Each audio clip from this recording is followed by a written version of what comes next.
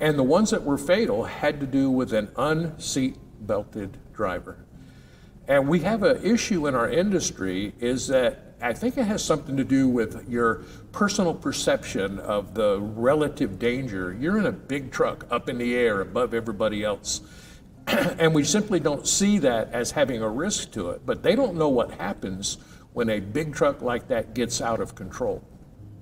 And in the analysis of each of these crashes that occurred, and in one in particular, there was a seat-belted passenger and that survived the crash. And when I talked with them about the crash, he looked over at the driver, and the driver was up over the steering wheel with his head and his shoulders and his back up against the roof of the truck, because they got off of the highway and simply don't realize how radical that ride is going to be.